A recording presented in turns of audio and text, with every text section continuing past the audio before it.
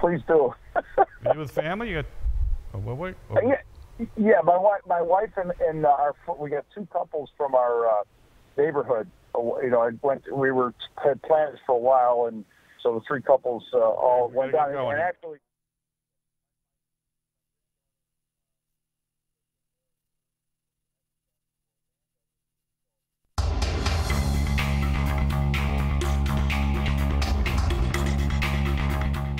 all right. Hey, Sully, let's get to the trivia question first. Got it wrong, by the way. I get it right. I'm not happy about it. Since 2011, 7 Florida State players have been picked by the Bills. From which college have 4 Bills been drafted? Second most.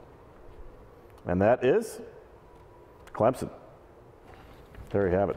Sammy Watkins, I should have, you know, I'm a little mad at myself because of the Watkins thing, and it felt like it was a little, it was kind of sitting there for me, and I got it wrong. I was thinking C.J. Spiller, but he was 2010, so there's 5. That's a good point. All right, listen, we have Vic Carucci on the line right now to talk about the draft.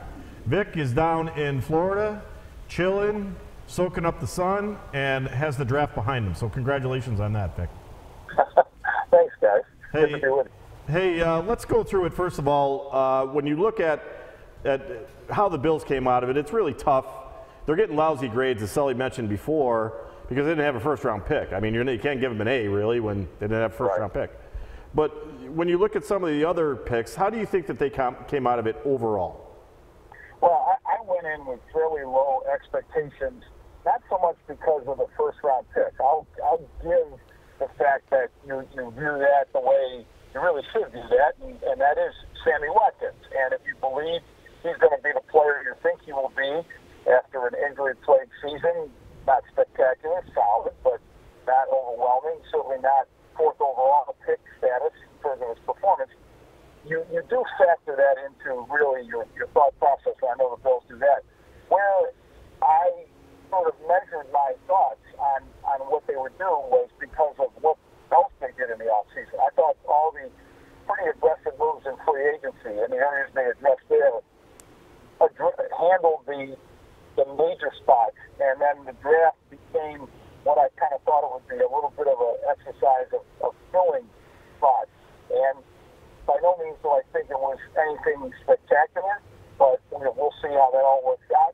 I think they did go in with the idea that their board would guide them to maybe certain players that had ratings that they felt were good, but I think at the same time, the positions that they addressed, starting with the cornerback in the second round, were somewhat head scratchers because it just didn't give you that great sense of, okay, you really got a place for this guy, or in a couple of years this guy's going to be a dynamic presence on your team. Yeah, did you think they were more likely to take a front 7 defensive player? I mean, I thought they'd go defense, but cornerback didn't. I mean, doesn't seem like it has impact the position at this point. Well, it does. It's not an immediate impact position because I think from a front 7 standpoint, that's where they do have their most impact players already in place.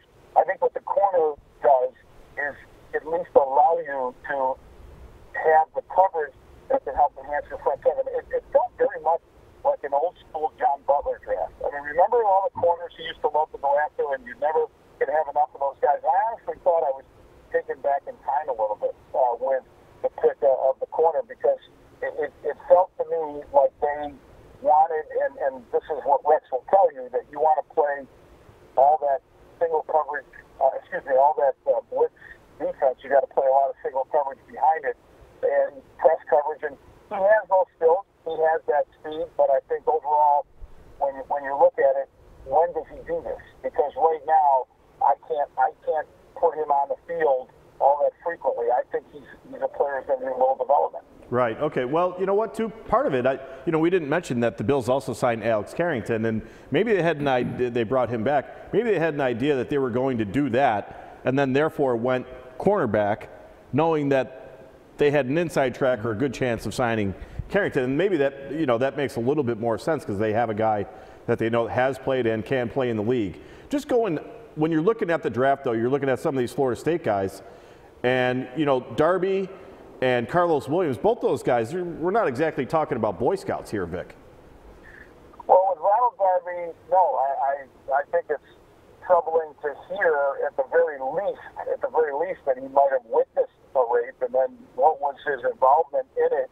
Again, Jameis Winston not charged with anything, Darby not charged with anything, but to just be connected with that in any possible way is at least unsettling, and then also to have him involved in a hit and run, or at least a passenger in a hit and run situation with a fellow corner on that team also. Yeah, it wasn't a little fender bender either. I mean, I think both cars were totaled.